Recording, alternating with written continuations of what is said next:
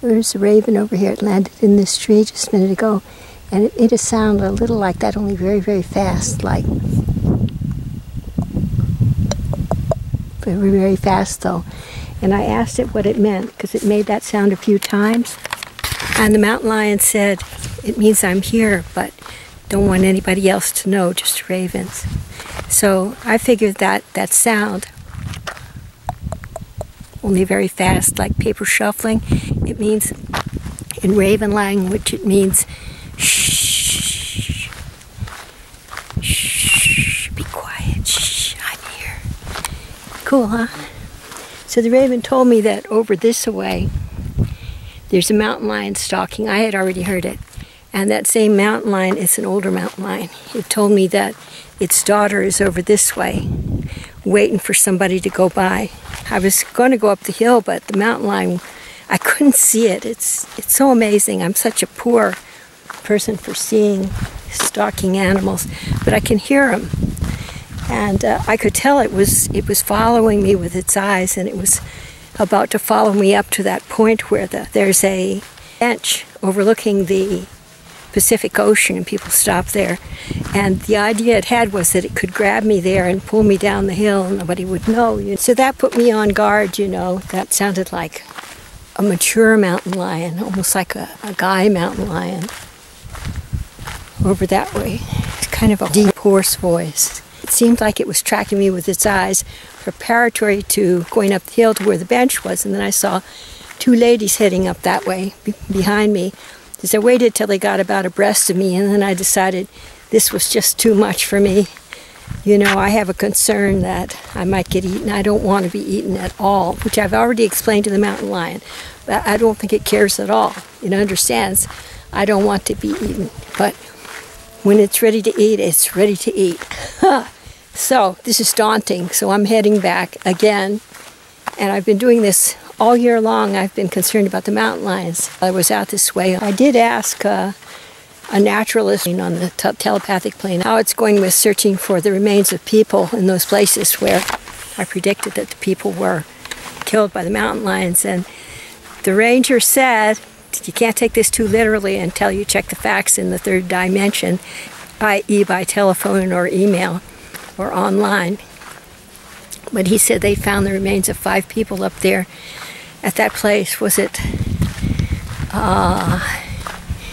where was that? High on the mountain above the ocean earlier this year.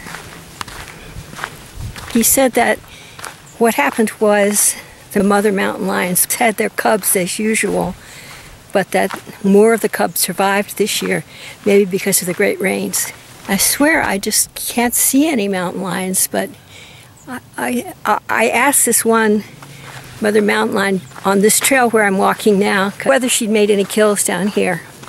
And she said this year, I presume, she said she'd caught one school child. And I said, was the school child walking alone? And she said, no, with other school children. And they ran away really fast. So, who knows? I'm sorry, I just don't know if this is true. It's enough to set a person on edge, all this mountain lion stuff. Oh, no mountain lions. What was that? What did you say? Mother scrub jay, what? What? Mountain lion? There?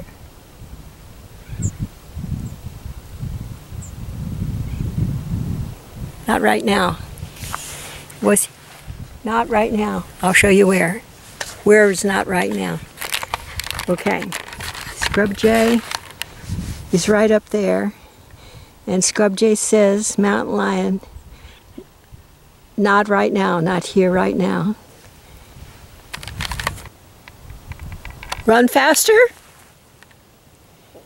Me?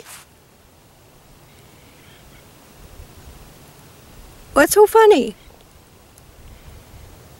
What? Not a scrub jay? What? Scrub jay? This is a difficult conversation. I'm trying to learn scrub jay, but I'm not so good at it yet. You'll have to excuse me. I was talking to that mother mountain lion that was over there. The Pacific is over that way, over that hill. And the school child was apparently caught right around here. And I asked the mother mountain lion where it left the body of the child. And I heard from over here, I think it was the mountain lion's children talking from over this way and farther away down the hill. They said, scattered that body all around. And I said, why? Then they said, but soon it was all gone away. And I said, why did you scatter it? And they said, replying as if they were the mother, they said, hiding pieces here and there. So that's the MO over here, I guess, because the land is so open and it's hard to drag things into the chaparral. There's not much chaparral here. I guess from that mountain lions are pretty bright and they develop their own hunting strategies in various locations and also their own ways of concealing the prey.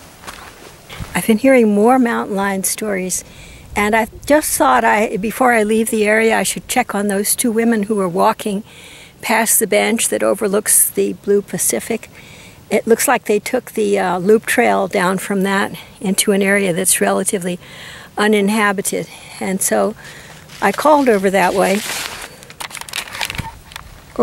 past that hill. On the other side there's like a plateau of land and then a steep descent towards the Pacific Ocean, and then there are houses down there, and that lip of wildland down to where the houses are is apparently where the mother mountain lion's cubs migrated to. Really, they need to be taken to Ventura County where there's more open land, I feel. At least they'd have a chance down there because the new season of baby mountain lions is coming up. Anyway, I heard those two ladies, they said they were fine, but they'd had a near escape over there on the other side of the mountain there. They said that not a mountain lion, but a bobcat had tracked them for a while.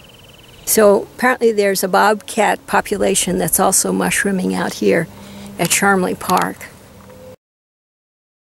And then I heard a man's voice. He said, if anything tracks you out here, the thing to do is to come on back to the trailhead, which I heartily agree. And then I remembered that earlier I had heard the most outrageous yowling sounds from this bush down here. Let's see. Where is that bush? Here it is, this bush. It's prominent when you walk down this path. It's prominent, that bush over there, a standout. And I'd heard these crazy yowls coming from it. I thought, what could that be? And then later I went home and looked up on YouTube the different kinds of predators that are out this way. I got back to the main parking lot of Charmlee, and I was just sitting here next to the picnic benches in the restroom. I was eating my lunch, and I kept hearing a voice. It sounded like a male, younger voice. For a while I mistook it for a human being. It was only a telepathic voice. Then I got to thinking that humans rarely contact me on the telepathic plane and just keep on talking out in the wilderness. And I realized it was one of the young male mountain lions. So follow me so close here, so close to the facilities and the restrooms and the picnic tables over there. It just doesn't make much sense. So I got up and I was going to leave, and then I heard the mother, I guess it was mountain lion, chip in. She was farther up the hill up here. See, there's the restroom up there, and then there's a car trail that goes past the ranger station and the nature center up the hill. It goes on up the ridge line to the water tower up there and then on down. Just as a hiking trail down that way because the main trail goes the other way as Potrero Road. Anyway, earlier in the month I had sensed something waiting in the underbrush up there as I approached the water tower, and I thought I wouldn't go back up there that way. And today I heard the telepathic sound of the mother mountain lion coming down from that direction, and the child seems to be lingering right close to here. So I asked the young male mountain lion if they'd ever caught any people here close to the parking lot, and it said that they had chased them, but that the people called out and that other people came to help them, and so they couldn't catch them here. But I noticed just now that all the people have gone away but me. So I'm thinking, you know, it might be time to leave. One other thing, I did the research online on YouTube about the sound of a bobcat roar. It sounds like this, roar, honestly. And then the sound of a mountain lion roar, which sounds puny by comparison. It really sounds like it comes from a much smaller animal. And so when I heard this strange roar coming from that sumac bush down the hill, out in the field priorly, I thought I couldn't figure out what it was. But when I saw the videos online, I found out it didn't sound like roar, and then it must have been a mountain lion that was upset that people were going by. So there are mountain lions here. In fact, the young mountain lion averred just now that there are 5 mountain lions in this park, or in this area, which is quite a few mountain lions, really. I wonder what will happen next year if there'll still be quite a few mountain lions. Isn't that interesting? I think I'm going to start working out at an exercise facility instead of coming out to the park, or going down to the beach for a beach walk, because at the beach all you see are road runners and flowers and surf. You don't see mountain lions. So here I am in my car in the parking lot, and I was just drinking my coffee, getting ready to leave, and then I heard that young male mountain lion over there. Some hikers came up and they had a young dog on a leash, and the dog started barking, and I'm going, oh no, I hope there's not a mountain lion encounter. Then the dog got in a car, right?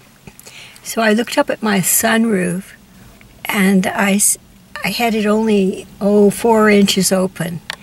And I thought, I wonder if that's safe from the mountain lion. And then I heard the male mountain lion say, that's what I tried the other day. And I said, what happened? And it said, a man was in the car, and I jumped on the roof, and I reached down with my claw and tried to get him.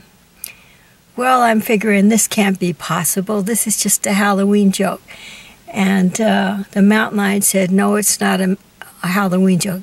I got to figure somebody else is pranking around with me on the astral plane, right? And I just can't believe this. This can't be true, so please take it with a grain of salt. So then I said to the mountain lion, I said, well, you couldn't get to the person anyway because they're in the car. And then the mountain lion said, I figured he'd get out. I don't believe it. I really don't believe it. I hope nobody else that hears this. Hi. There was a guy just there. He approached me, said he was looking for a bride and groom. Maybe he's the photographer. I sure hope he finds him before the mountain lion does. Well, happy Halloween, everyone.